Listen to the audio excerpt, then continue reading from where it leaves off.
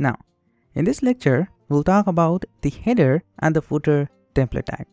We know that we can use this blog info template tag to get the information about your site. So why don't we just get rid of all these 3 lines and use a simple get header template tag to grab all the information about your site?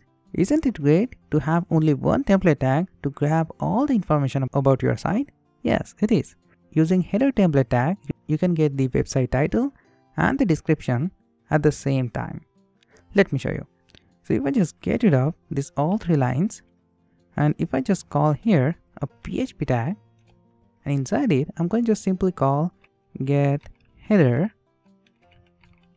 So if I just call here get header template tag, then I'm going to get the site title and the description on my page. So if I just save the changes and just reload my website, I have my site title. My site title is in the anchor tag. If you take a look at this source code, if I reload the source code file, you can notice I have a simple HTML5 structure. I have the HTML tag, the headings, and the link tags. You can notice we have title, we have different links, and the meta section. So you will get a simple header using this get header template tag. Now your site is work without this template tag, but it will be missing several essential pieces: the CSS and the site name and the tagline. The simple way to get your site title, your CSS file, and the tagline is using this get header template tag. Now let's talk about the footer. So if I just add here another PHP syntax, I'm going to say here get footer. I'm going to just call a simple template tag get footer. Just save all the changes and reload my website. When I reload it, you can notice I have my footer here. WP Daily is proudly powered by WordPress. And if I just reload this source code, you can notice we have a footer here. Now let's talk about how you can customize this get header template tag and this get footer template tag. Now let's first talk about the get header template tag. The get header template for your WordPress theme is a starting point for every WordPress theme because it provides a few main information for the web browser, just like the title of your site, the location of CSS, the RSS feed URL, the site title, and the tagline, or you can say the description of the website. So let's see how you can create the header template file so we can customize this header. So let's say if you want to customize this get header template tag, the simple way to customize it is using a simple header.php template file. So I'm going to just create a header.php template file in this WordPress theme. So I'm going to just create here a new file and name that file header.php. And inside this file, I'm going to just simply create h1 heading tag and say header area. When I save the changes and just reload my browser, you can notice I'm going to have header area here behind this panel. If you reload this source code, you can notice here we have this header area inside this h1 heading tag. You can do the same with this footer section as well. So I'm going to just back to my index.php file and just create a template file for this get footer template tag. So I'm going to just create a new file inside this root directory of this WordPress theme. I'm going to just create a new file inside this root directory and I'm going to name it footer.php. And inside this file, I'm going to simply call h1 heading tag and say footer area. Save the changes. And when I reload my website, you can notice here I have header area and the footer area. And if you reload the source code, you can notice I have h1 header area and this h1 footer area. So now using this simple header.php and the footer.php, you can customize this both template tags. So now once we know that how we can customize both these template tags, why don't we create a simple HTML5 snippet and put that snippet into this get header template tag and this get footer template tag. So why don't we just head over to the header.php file, get rid of this h1 heading tag, and here by using exclamation mark in Visual Studio Code, I can create a simple HTML5 snippet. If I just call here exclamation mark and press enter, I'm going to have a simple HTML5 snippet here. So I'm going to just add here HTML5 snippet, and I'm going to say here title WP daily. Now you can notice in the header section we have doc type, which stands for document type declaration. So this doc type tells the browser which type of HTML standard I am using.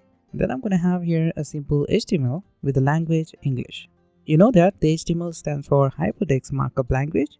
So this tells browser which language I'm using to write the web pages. And then I'm going to have here a header section. Now in the header section, now the header tag tells the browser that the information contains within the tag shouldn't be displayed on the site. Rather, it's information about the document. Because this is just the header part of our site, let's remove the rest of the element from this header tag. So why don't we remove this closing HTML and this closing body from this header tag and put that inside this footer. So I'm going to just specify here a closing body and the HTML tag. Just save the changes and save this header.php file as well. And now if I reload my website, you can notice in the source code I have HTML5 snippet, right? We have here doc type, the HTML, the head section of my website, and the opening and the closing body tag. Along with that, you can notice we have closing HTML as well.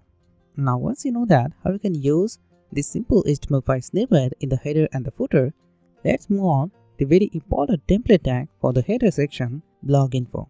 So let's talk about what is blog info and how you can use blog info to dynamically add a content in your website.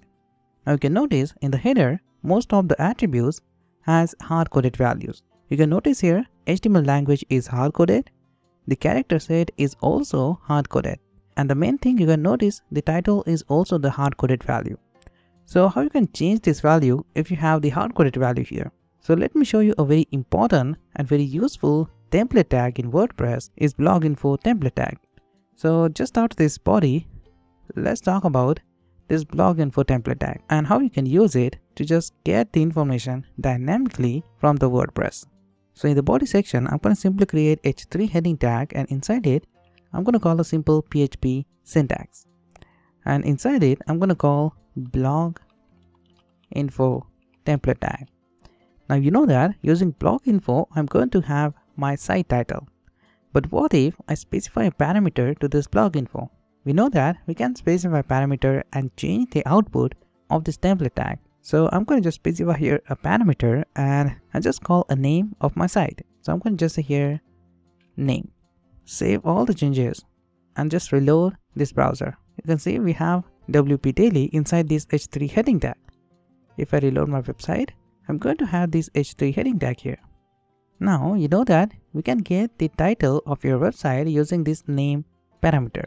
So why don't we take a look at different parameter of this blog info to get the basic information about our site and just specify this blog info and change these hard-coded values dynamic. So I'm going to just duplicate this line by pressing Alt-Shift-Down key, and I'm going to just change this parameter. Now you can notice this blog info sentence with this name parameter pull the site name from the database. So using different parameter, we're going to fetch various information about our blog. So let's talk about the different parameter of the blog info template tag. So here we have a blog info template tag, and I'm going to just specify another parameter which is char set. So what if I just specify here a char set parameter? Save the changes and just reload your website. You can notice you have UTF-8 character set here. So now let me show you how you can change this character set hard-coded value and make this dynamic. So you can change this character from your dashboard as well. So if I just get rid of this hard-coded value and call here a PHP tag, and in this PHP tag, I'm going to call a simple blog info template tag. And using a parameter char set, I can get the character set of my current blog. Now, just out of that, I can change my title using the same blog info template tag. I'm going to get rid of this WP daily hard-coded value and just call here a PHP syntax. And inside it, I'm going to call blog info. and I'm going to specify parameter to this blog info, which is name. So this template tag will return the site name to this title. Save the changes. Right now, you're not going to get anything here, but if you reload the source code, you can notice here, I have the character set UTF-8 and the title WP Daily. If you want, you can change this character set and this WP Daily title by using the dashboard of your website. Now you can notice these two values is not actually hard-coded values. You can change it anytime, whenever you want. Now in WordPress, we have one more template tag to get this language attribute. So if I just get rid of this language attribute, and if I just call here a PHP syntax, and just call a template tag here, call language attributes, and just call a parenthesis here. So now if I just call this language attribute template tag, I'm going to get the language attribute of my website to this web page. So if I just save all the changes and reload the source code, you can notice we have language English US. Now if you want, you can change this language using the dashboard as well. As simple as that.